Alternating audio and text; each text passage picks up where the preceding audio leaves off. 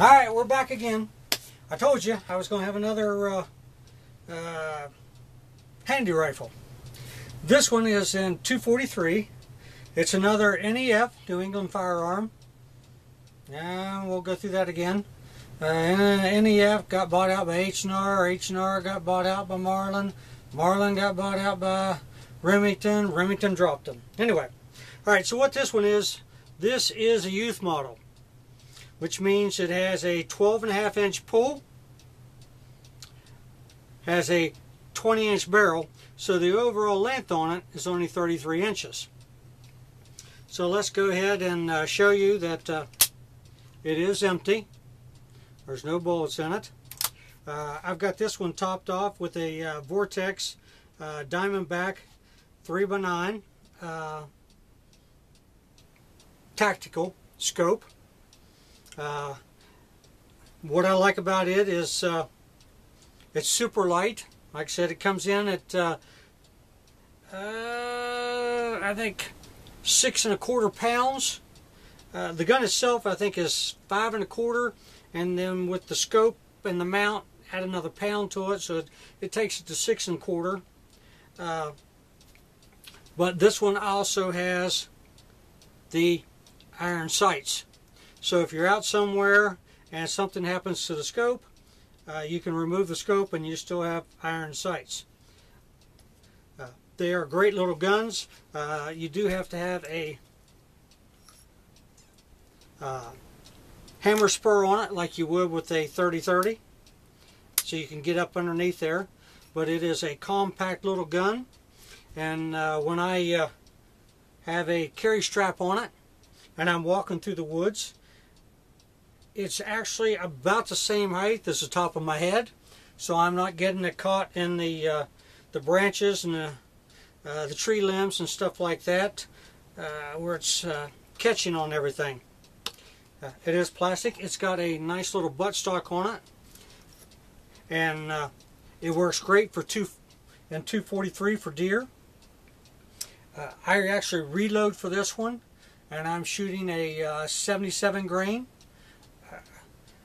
and it's grouping about 1/2 to 3/4 inch at 100 yards. When the weather breaks, we're going to take it to the range, and we're going to put it to the test, see how accurate my memory is on that. And like I said, they are great, and the good thing about these handy rifles is they lock up tight. This one does have the extractor. Some of these models, when you break them open, they just open up, and then it just pushes the casing out far enough that you can take your finger and get a hold of it, and some of them really shoot it. This particular model will take an empty case and shoot it back about 12 feet. Since I do reload, I usually, when I break it down, I turn it into me and do it so it whacks and falls to the ground so I can pick it back up. These little H&R handy rifles, they made them in rimfire, which was 17 Mach 2s, 17 HMRs, 22 mag, and then when you got into the centerfire, it's 22 Hornet, 204, 223, 22 250, you know, straight wall cases, 44 mag, 357 mag, 500 Smith & Wesson.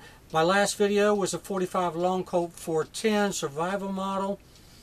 So there's plenty of them out there, and you can usually pick these up. I picked up a 22 250 at a gun show for $158 about 5 years ago. This particular model was a little more expensive. It come without the scope, but since it was a youth model and it did have iron sights, I think I paid $240 for it about 3 years ago. But if you look at some of my videos, you'll find I have these in 45-70, 500 Smith & Wesson. I don't know if I had the video up where I used to have one in a 280 Remington. So, I mean, your calibers, I mean, there's a ton of them if you get on some of the websites and look. And, I mean, they're cheap, cost-wise, but quality-wise, I mean, these are some really great rifles. And a lot of times you can buy the barrels, and sometimes you don't have to do any modification at all. Sometimes they'll just slip right in, as long as you do rimfire to rimfire, rifle to rifle, and shotgun to shotgun. Sometimes you might have to take it to a gunsmith, have him do a little bit of filing on it. If you're a little bit of a gunsmith yourself, you can get it to fit. But you know, if you don't want to take the precautions, take it to a gunsmith, have him fit it for you. It's not that expensive because it's pretty close to being there the way it is. And there's probably, I'm just going to guess and say 25 different calibers that you can get these things in.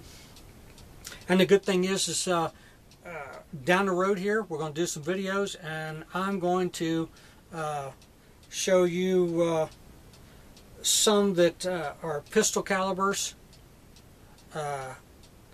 which are really great for deer and hog and stuff like that. And I'm actually going to eventually show you some other pistol caliber rifles, like the Marlin SBL 1894C, which is a 357 mag, compact, ghost ring sights, laminated stock. If you look on my channel, you'll find its big brother, the 4570, in it. This is more of a compact version with a 16-inch barrel versus the other. We're going to get into these as the weather breaks. Hopefully I'm going to have a lot more time this year. I'm working a little less. But I have been working a good bit so far this year. I'm hoping it's going to break when the weather breaks. Okay, keep tuning back, and I'm going to catch you guys, and we're going to have a great year with these things.